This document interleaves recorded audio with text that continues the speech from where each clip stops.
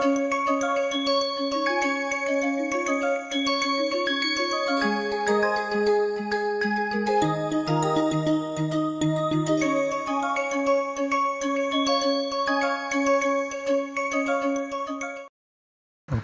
morning and welcome back to the NPTEL lecture series on Classics in Total Synthesis Part 1.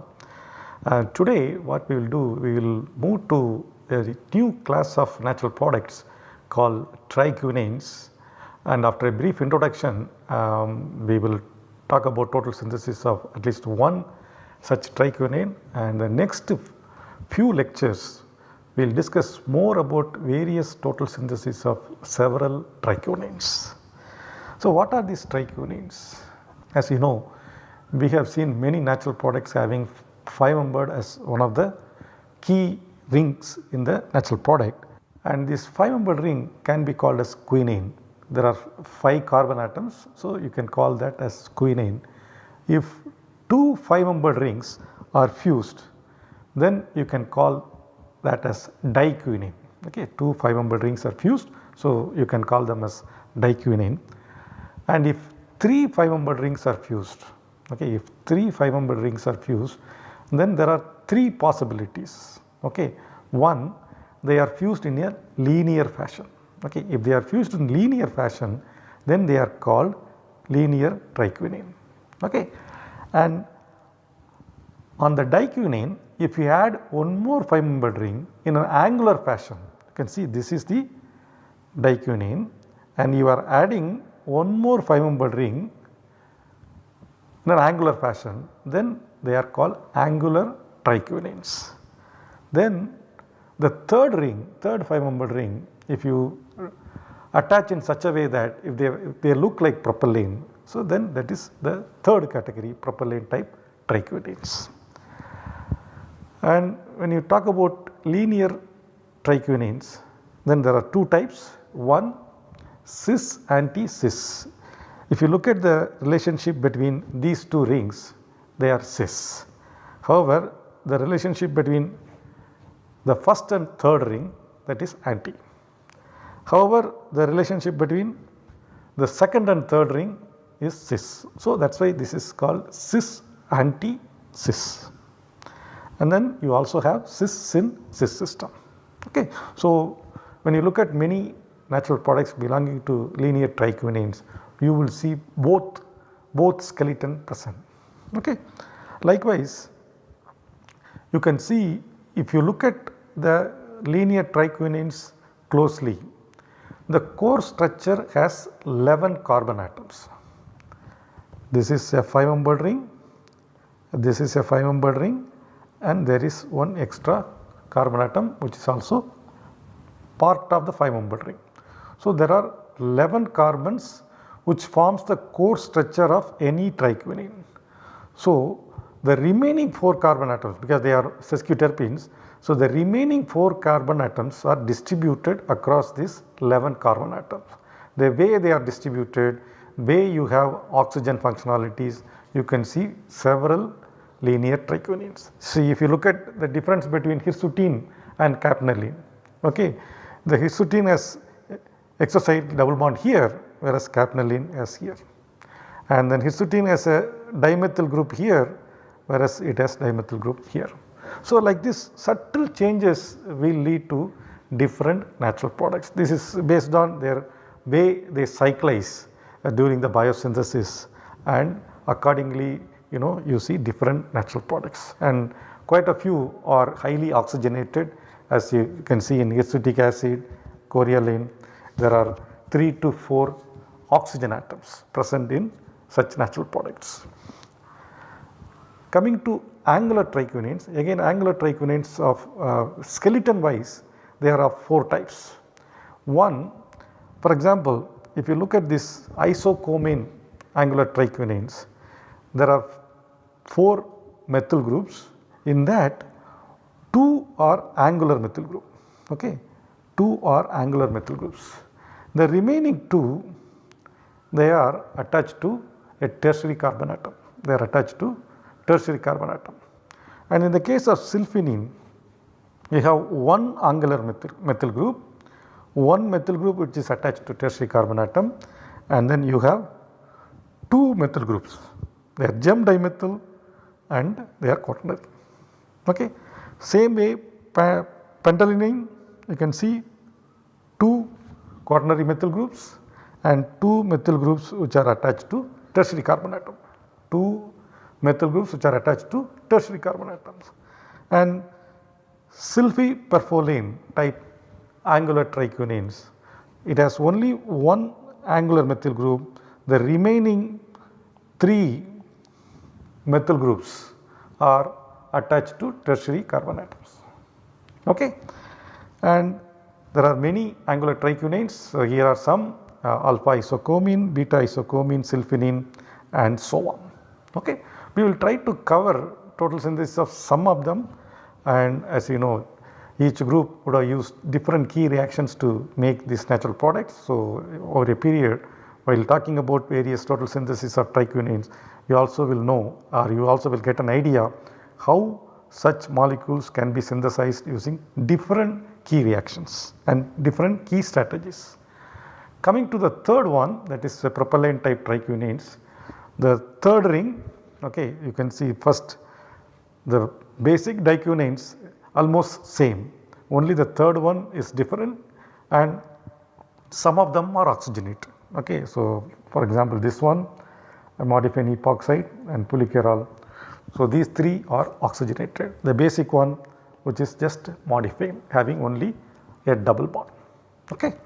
Now, what we will do, we will talk about the total synthesis of alpha and beta isocomenes today, and these isocomenes were isolated from Isocoma wrightii, and a closer look at these molecules, you can see that there are three contiguous quaternary centers. Okay, 1, 2, 3. There are three contiguous quaternary carbons. Okay. So, always construction of quaternary carbons is not easy. Okay. And particularly if you have to construct stereoselectively, it is really a tough job. And in addition, you have one chiral center. The difference between alpha and beta isocomene is the position of the double bond. In the case of alpha isocomene, you have internal double bond, whereas in the case of beta isocomene, you have external double bond. So, first let us start with the synthesis of isocomene by M.Pirrung, and M.Pirrung used an intramolecular 2+2 photocycle addition as the key step, and this is the structure of isocomene. He also used one more key reaction, that is ring expansion under acidic condition. The first key reaction is intramolecular 2+2 photocycle addition, and the second one is acid catalyzed ring expansion of 4-membered ring to 5-membered ring. So, according to Pirrung, isocomene can be easily obtained from this carbocation. So, if you can generate, this is an intermediate, okay, it is not a precursor, this is an intermediate. This carbocation, if you can generate, that should lead to isocomene. Okay. He thought this carbocation, normally what we would have thought, this carbocation can be obtained from a tertiary alcohol or a double bond, exocyclic double bond. Okay. Simply, from synthetic point of view, it is easy to think that this carbocation can be generated from the corresponding alcohol. But what he thought was, that is a key thing, that if you have like this system, then Wagner-Merwin type rearrangement can occur. This bond can migrate. If this can migrate, that will lead to this angular triquinane with a carbocation. Once you have this carbocation, obviously loss of proton will give the natural product. Then how do you generate this carbocation? Suppose if you have a ketone, then the ketone you can add either methyl grignard or you can do a Wittig followed by protonation should generate that tertiary carbocation, isn't it? And how do you get this tricyclic compound? So, when you look at this 4-membered ring, immediately you should think about 2+2 photocycloaddition. Again, there are two possibilities. One, you can break this way, okay, that is if you call this as breaking A bonds. The other one, you can break the vertical one, so vertically, so that you can call it as breaking B bonds. So, what he did was he broke the bonds B to form the 4-membered ring. So, that way this became the precursor. Now, if you look at this, this can be easily made by simple acid catalyzed rearrangement again. So, if you have this enone, okay, if you have this enone, then you add this Grignard. So, this Grignard will add 1, 2 and then you will get an alcohol here.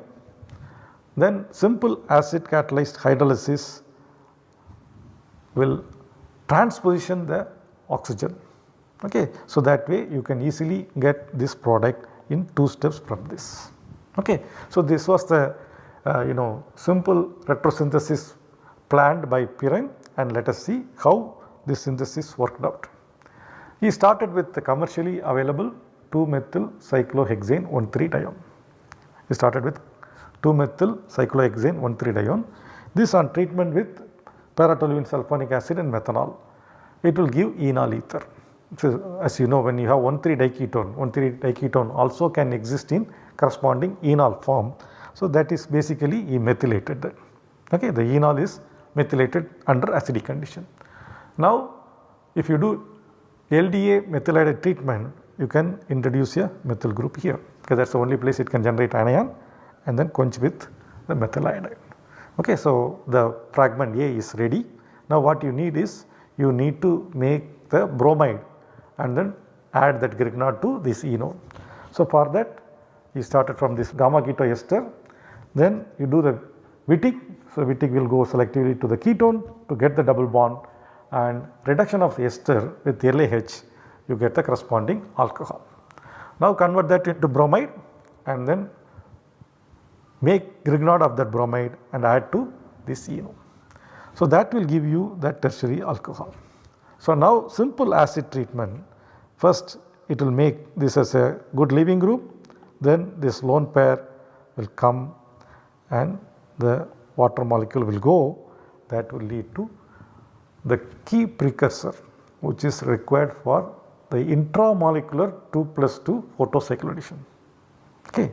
So, now once you made this key precursor, what he did, he tried the key photochemical 2+2 cycloaddition reaction, and this molecule also one should draw in such a way that one can easily explain the stereochemical outcome of the 2+2 photocycloaddition.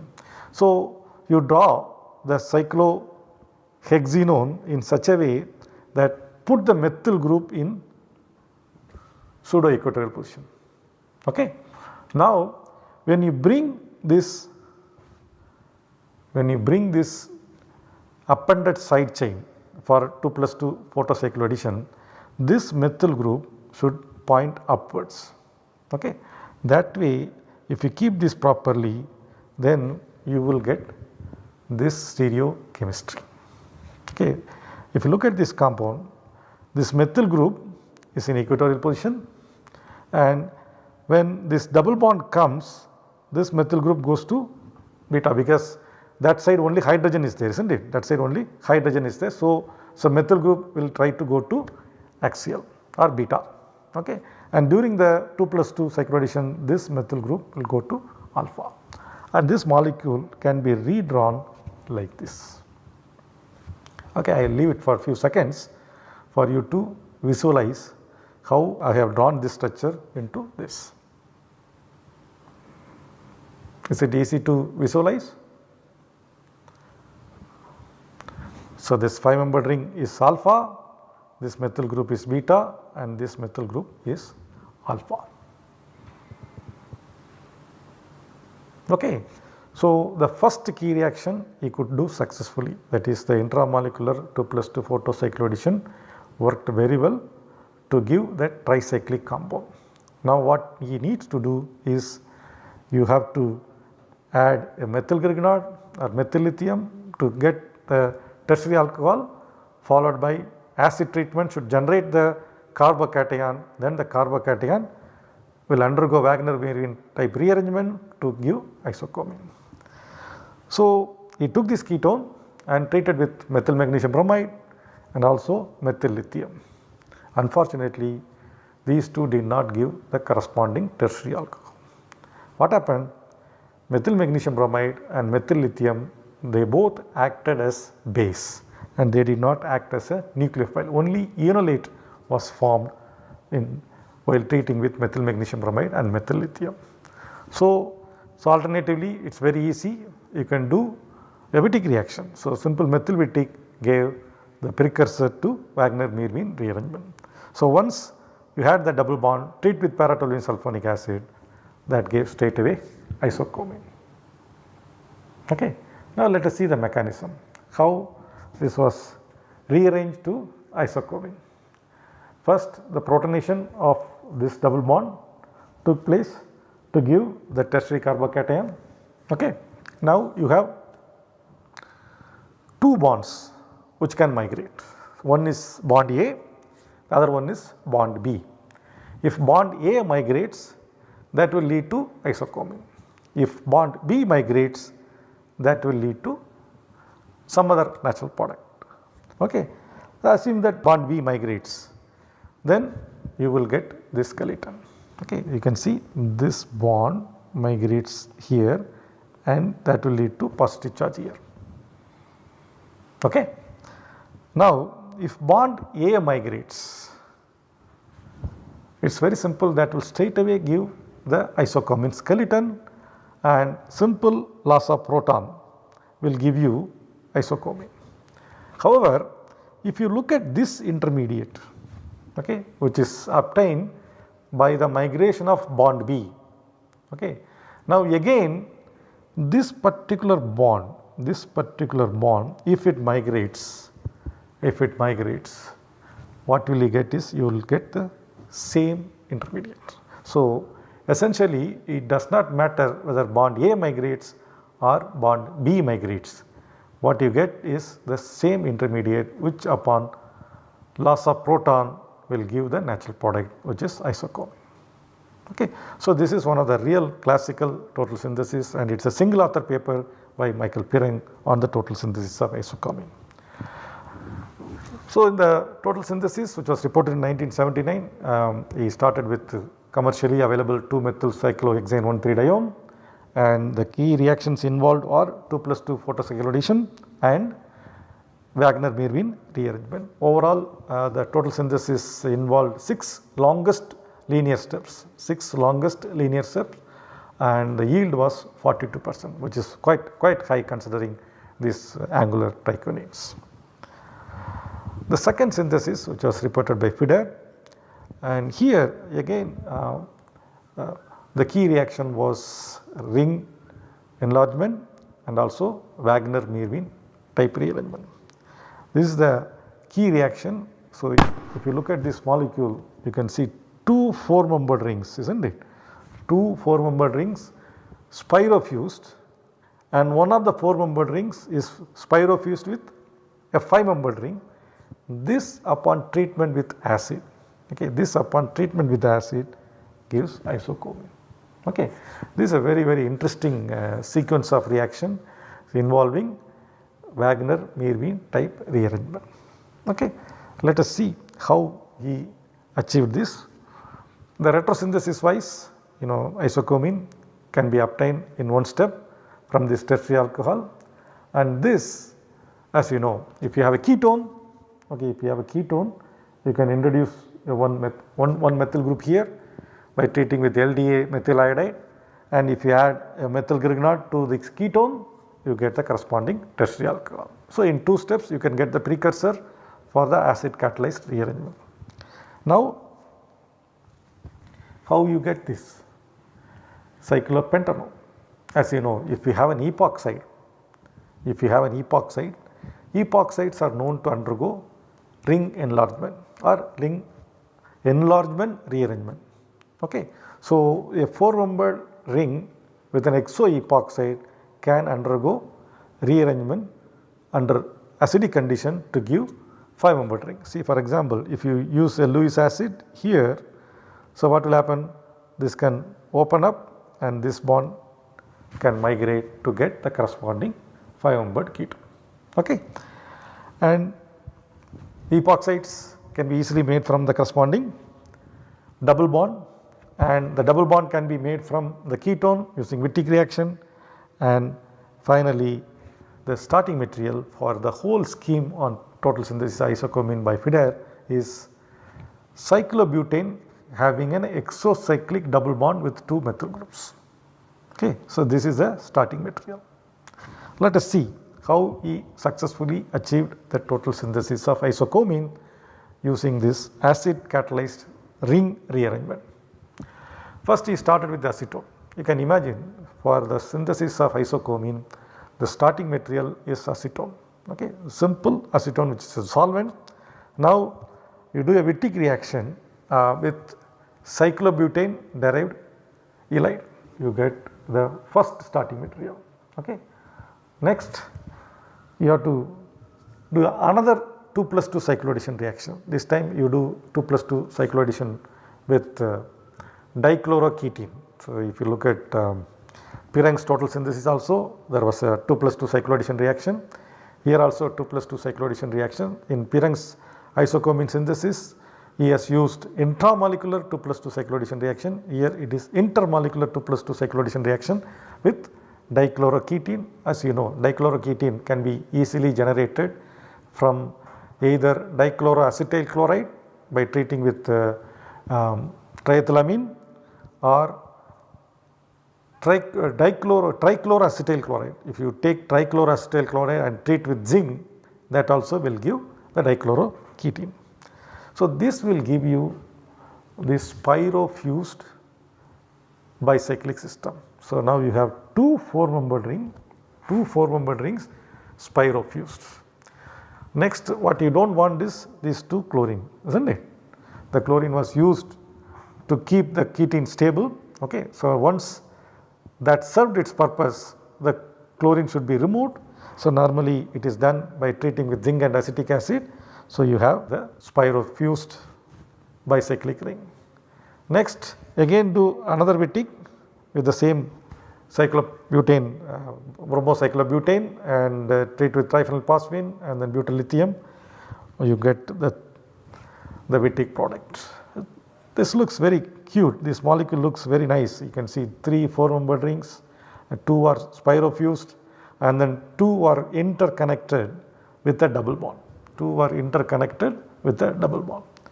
Then what you have to do is just to treat with MCPBA.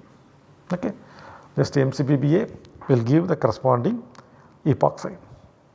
This epoxide, as I said, when you treat with Lewis acid, okay, when you treat with Lewis acid, it undergoes, so first it will coordinate with BF3, okay, then it will open up and this bond migrates.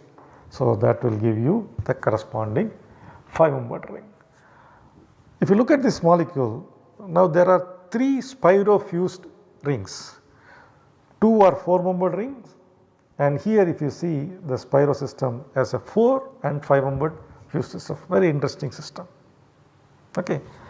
Next, you have to introduce a methyl group next to ketone, then add either methyl lithium or methyl grignard.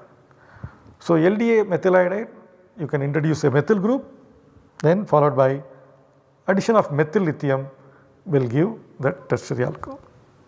So, this is the key precursor just before the acid catalyzed rearrangement.